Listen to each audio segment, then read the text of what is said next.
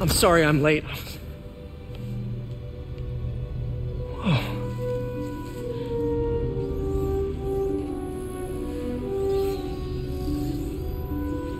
You started without me. The grant committee's director will be here soon. It's fine, Parker. I invented this equipment. I think I can handle it.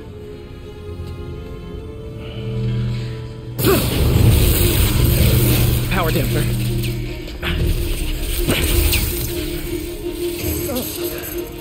Oh, man. Maybe we should abort. Not yet.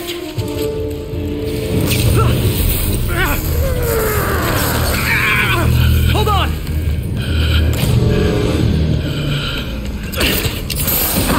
Dr. Octavius, are you okay? Another setback.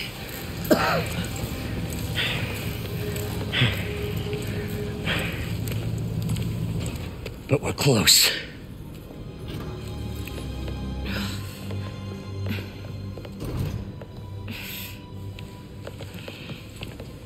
Is anyone hurt? No, it was all my fault. The energy levels exceeded our expectations.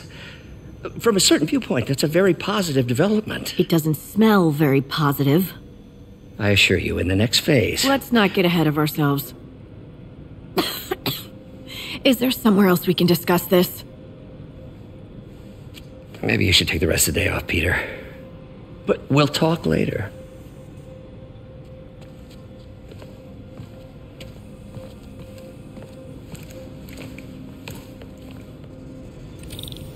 That was a disaster. How could the dampener have failed? I know Doc said take the day off, but I have to figure out what went wrong. Ooh, you are in bad shape, little guy. Let's see what's wrong with you.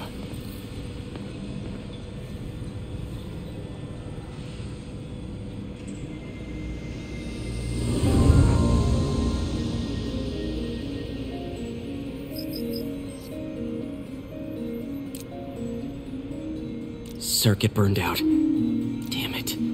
If I had been here to do the pre-check, I would have caught this.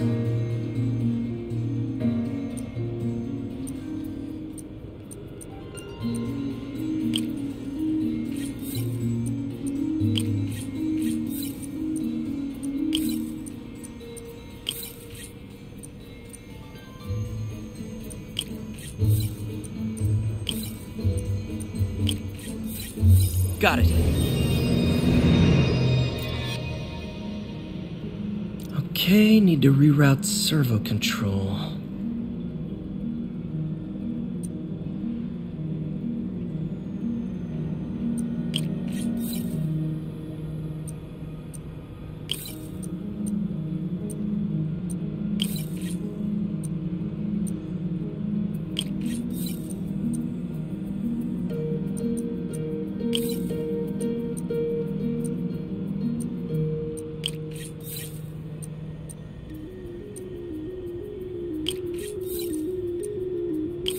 Nice.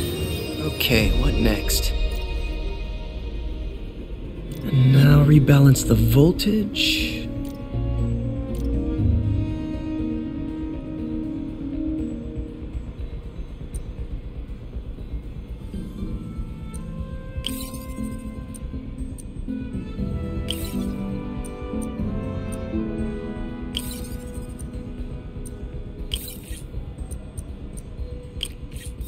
Finished.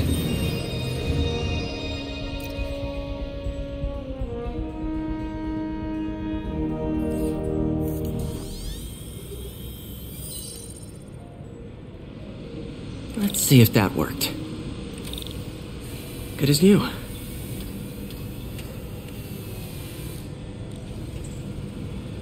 Doc's been testing new materials for the prosthetics.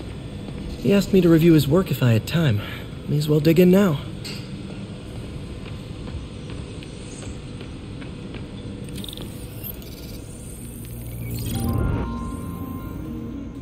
Doc was testing a new contact material for the prosthetic.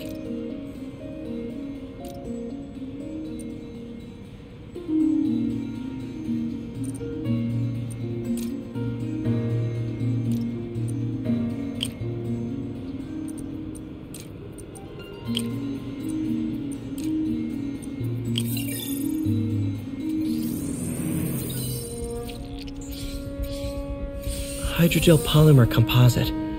Strong, but there's a lot of impedance. Better tell Doc to keep looking for other materials.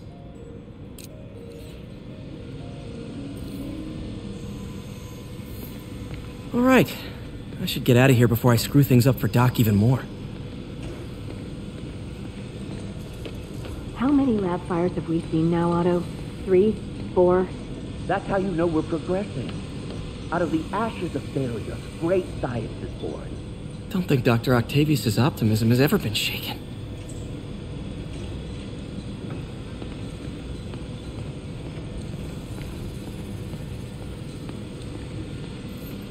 We're trying to improve the prosthetics hardware. I should review what Doc's been developing and double-check his work.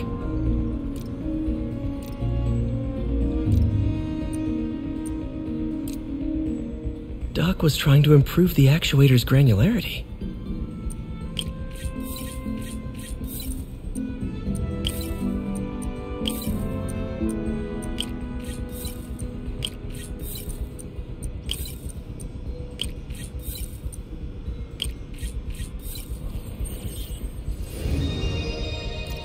Nice. Super smooth response.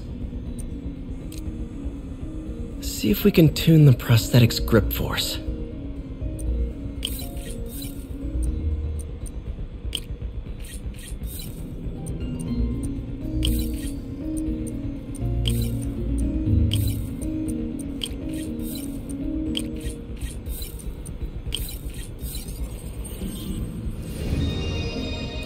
That's better.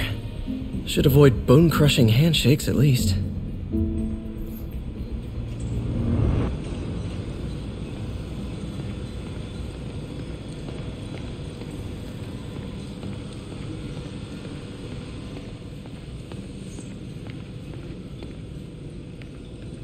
Graduation.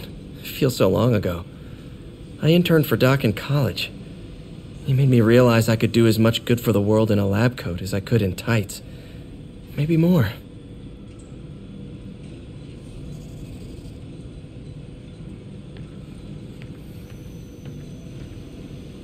Doc's made huge breakthroughs his whole career, but he's always been upstaged, usually by Oscorp. This time, it's going to be different.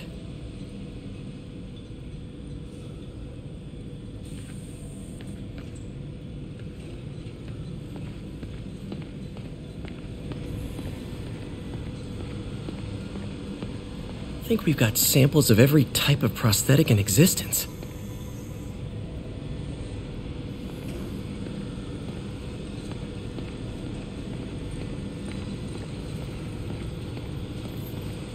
Our first volunteer subject, Lance Corporal Texidor.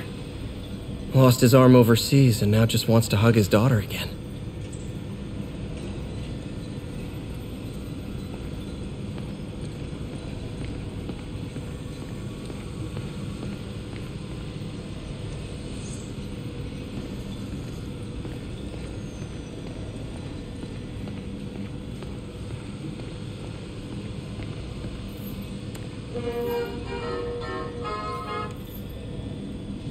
Lots of late nights in this lab. Glad Doc keeps the snacks stocked up. We should get more of those little cheese squares, though. Love the coffee at work. God bless that grant money.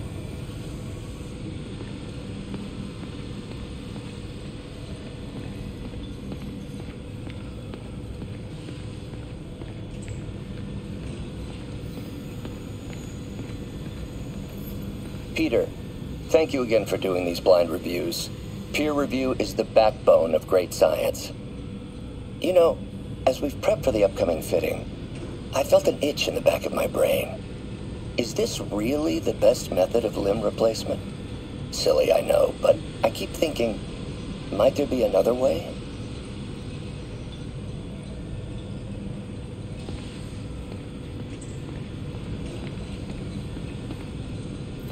Today's the day. Grant review.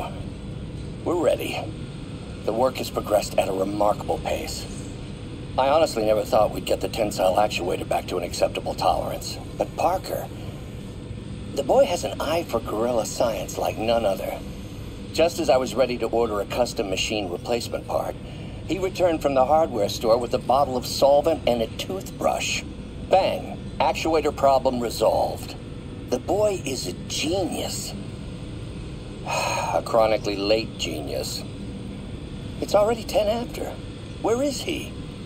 Surely he couldn't have forgotten today's review. Sorry I let you down, Doc.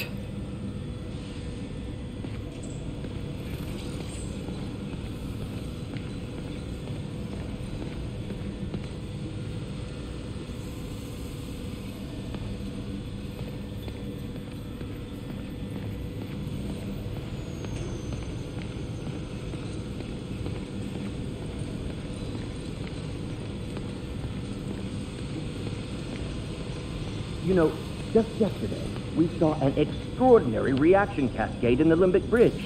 We're looking for results, not cascades, Doctor. And results you'll have. Trust me, our work grows more promising every day. That reaction cascade was pretty awesome.